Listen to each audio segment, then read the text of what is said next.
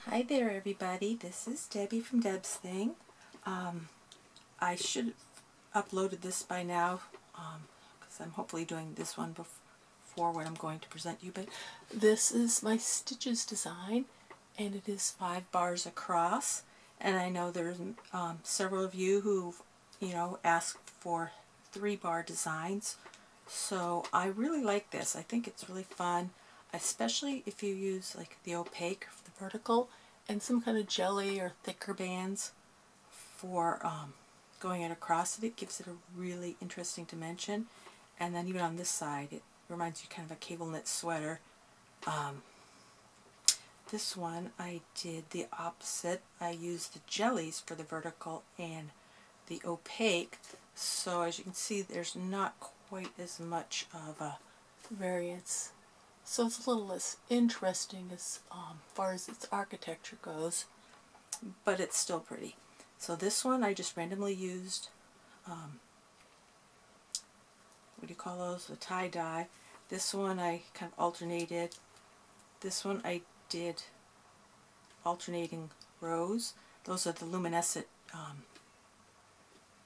specialty bands, and they glow in the dark really nicely, but they do not have very good stretch, so they were perfect for this design. So I've only made a little piece of a sample to show you what it looks like on a 3-bar design. It's pretty much taking this out, and you're kind of taking this and connecting it to that. So that's what it looks like. Here's the other side. So this is your loom setup. Just 3 bars across, parallel. And on this one I used, the design has 2 rows of parallel, going up verticals. There's 2 rows of each color. These I alternated. I did, green, yellow, or yellow, green, green, yellow. And this one I just used all white. This one I alternated black and white. So this design, I'm going to use the navy blue and the deep purple, and then for the bands across I'm just going to use all of the thicker sweets pink. Okay, so I'll start out, and I'm going to put 2 bands there to retrieve later. And how do I want to do this? Let me think. Do I want the purple? I think I'm going to change that. So I want the purple to be the dominant color. So then we're to go 1 on each side. And then you are going to do the purples all the way up each side. I'm sorry I'm speaking quietly, but my husband's resting in the room next to me, so you'll have to max your volume up. So I don't want to speak too loudly. So anyhow, there's not much to this. So what you're going to do is go up both sides all the way. Now, if you want to keep it like all the same colors, then do, the center the same color, but I'm going to be alternating. So if you want to use a second color, you can also do that. I'm going to go off camera and do all 3 of these. That one feels too skinny. Not enough stretch. Reject. Okay, so that's I don't think I gave you too much. You're just doing 3 single chains, and I'm alternating the colors. The same 2 here, and then a different color up the center. There's not too much to look at this point. You just have 3 rows of single bands. Now you can either, as I did on these 2, alternate, so putting the blue, the second row blue here, and then on top of this one I'll be putting purple. You can also keep it the same on each one. That would be interesting, like if I did both purple, the next layer is purple here and then blue here. But since I'm only using one color band, one type of band for the little slip knots, I think it won't be too distracting. So, very simple. I'll just show you real quickly, then let you go on your own. You're just going to go, these blue, this one is like really, oh look how skinny that is. Blues aren't as, package of blue have been kind of fickle. So, you may wonder why I just don't do 2 each. It does make a difference, like, you know, put a purple and a blue, and then put a purple and a blue, you know, loading them 2 at a time. It does make a difference in the design. And again, play around, you know, with like no more than half your loom, and then you can get a little piece, and you know, you haven't spent too much time or too many bands, and then you can see what it's going to look like before you commit to a full or double length, extended length. Okay, so this is what it looks like. And again, I'm going to go off camera and finish putting these on. Now that we have double bands up all the rows, we can start, actually, why don't we just finish using these bands, finish up with these colors. Because putting the cap on right now will not affect the band placement of the others, and I'm going to use 2. I've decided I like a thicker connection, connecting bands. Okay, so very simply, just back and forth. You can go up one side, which to me is a better use of time. Might want to put these down. So it doesn't really matter. Just keep it all in the same order. That way it'll be easier to loop back. Okay. Sorry if I was off screen there, but we're doing the same thing on all these pins. You can do like that, and then come back here. I did not do a test run on this color scheme, so we will see. Alrighty. I guess I'll just stay on camera because this isn't going to take very long.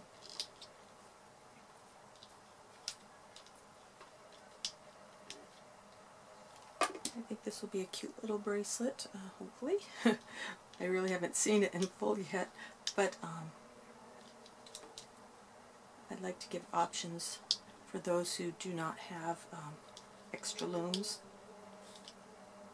especially the younger ones who have to either depend on their allowance or their parents. And you know what, we parents, sometimes we have to keep a budget, and 1 loom per child. But some of you have more than 1 loom, so you can do this. But maybe you kids who only have 1 loom can either save your allowance or ask your parents if you can do a special job, special chore, and earn extra money. That's what I used to do. I used to always find ways to make money. Fortunately, my parents owned a campground, so there were plenty of things I could do for money. I used to stain picnic tables, you know, the kind that have the benches attached, you know, on top, underneath, the whole thing for $2. It was back in the mid-70s. Do you know how much work that is to earn $2? But hey, you know, you do 10 tables, you got 20 bucks, and 20 bucks was more money back then. You could play pinball for a long time.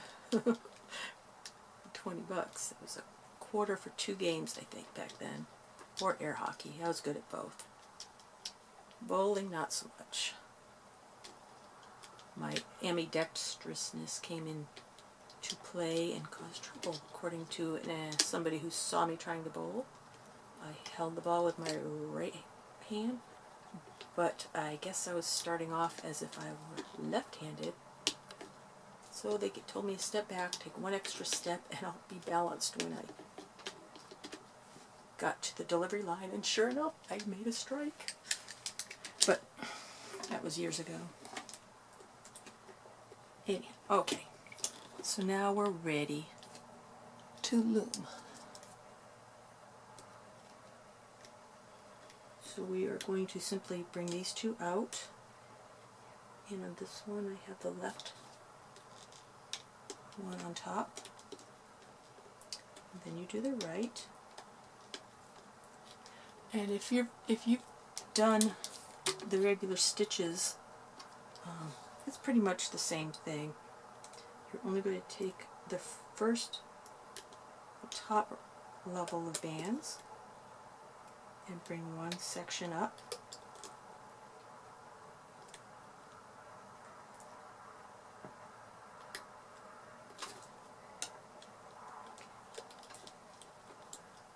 And this side is the one on top, so this is the one we're going to do first. Bring this over and this back, and then release this one. Now we can bring this one over, reach in and grab the other half, bring it out, and then release this one. Bring up your next row of bands, the top one only,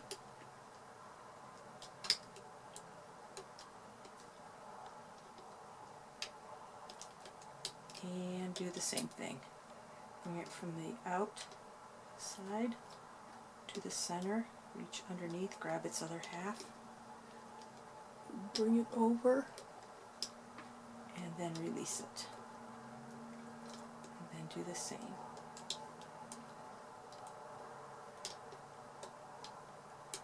Let's show you a couple more times. As I said, oh, you know what? I think I did this on the Stitches bracelet. I told you all about it, and I forgot to tell you the name. I decided to call this LIL Stitches, like L-I-L apostrophe LIL Stitches. I thought that was cute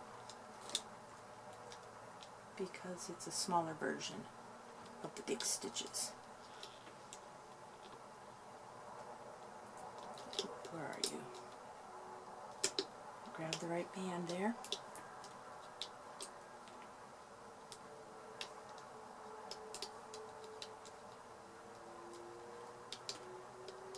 And release. Okay, one more time. Reach in there and grab the top of band only. And I've noticed on this design, or this technique, these get all like, they're all spiraled. They seem to pull out pretty good. I mean, the jellies I had a little bit of trouble, but if you just pull at them like that, like this one's a little bit twisted, if you just go like that, give it a little flick, it straightens out. So I haven't had any issue. Okay, so where am I? Got the 3 up there. Bring this in.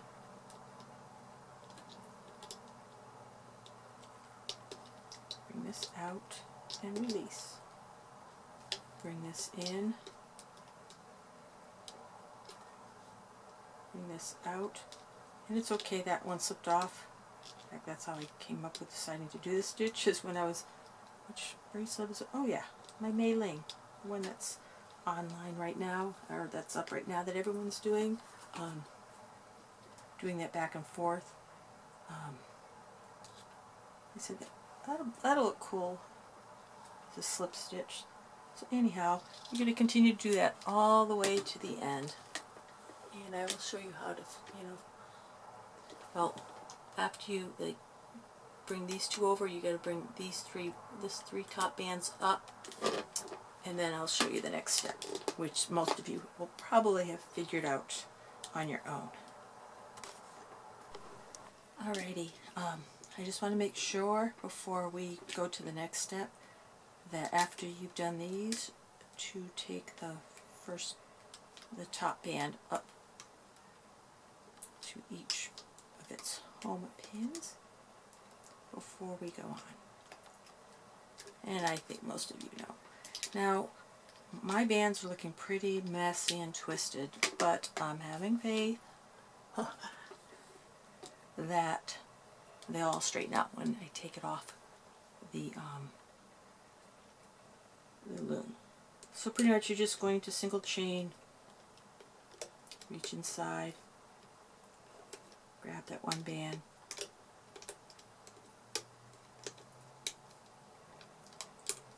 and just do one row all the way, and back to another one.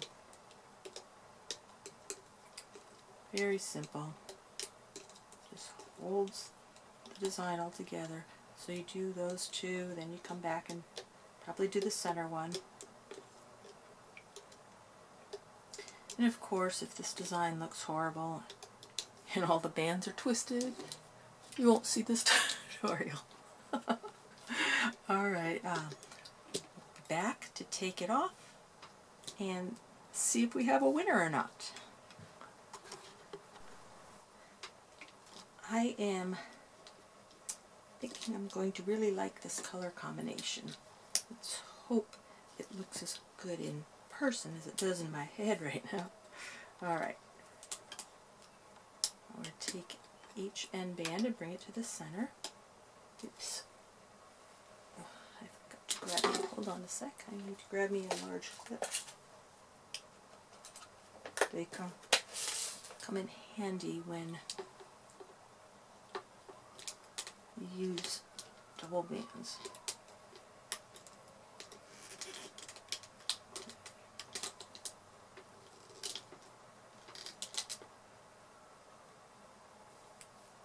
Alright, now the big reveal. Okay, bear with me as I take this off. As I've said in other tutorials, when I watch yours, I fast forward through this part. I sure hope it all unravels. Doesn't look too promising, but maybe with a little coaxing, all the bands will come into place. I think it had to do with using these thin bands with these very thick bands. I think the tension of the thick bands really cause those to twist. So here's the back side. And I think you can see here some of these thinner blues. I just, I have a whole pile of thin ones I tossed out, but of course the thinner they are, the less they'll stretch back. That popped back as nicely, but it did. It all came out. I mean, there's a couple right here, but I think if we just do this, see, just give them a little snap and they unravel. Come on. One's being a little stubborn up there, but anyhow, that's what it looks like. I think it's cute. Very simple, and again, these darn blue bands. I'm going to have to play around. It's really hard because, as you all know, I have my fingertip problems, but I know if I dug out a toothpick, that would help. Anyhow, here you have LIL Stitch. And you can just play around. All those little slip knots are even. And there you go. Thank you so much for watching my tutorial, and feel free to like this design if you like it, and be sure to subscribe if you want to Deb's Thing if you want to see more of my tutorials. And of course, you can check me out on Instagram at Deb's Thing, and if you post any renditions, make sure it's hashtag LIL Stitches bracelet. You'll have to leave out the apostrophe because that'll ruin the hashtag. Looks like I made a goof right here. Oops. We won't photograph that part of it when I post it. Alright, thank you so much for watching. Good night.